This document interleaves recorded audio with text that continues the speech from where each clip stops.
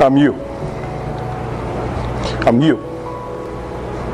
Some 40 years ago, I was kind of a jock, kind of smart, kind of cool, kind of thought I knew it all. What happened to me was love happened to me. Coaches, like these gentlemen here, put their hands on me and told me that the world was waiting for me. And see, when you're a poor kid from Arlington, Virginia, just outside of D.C., no dad in the house, a mom working her tail off, 7 brothers and sisters in the house all scraping.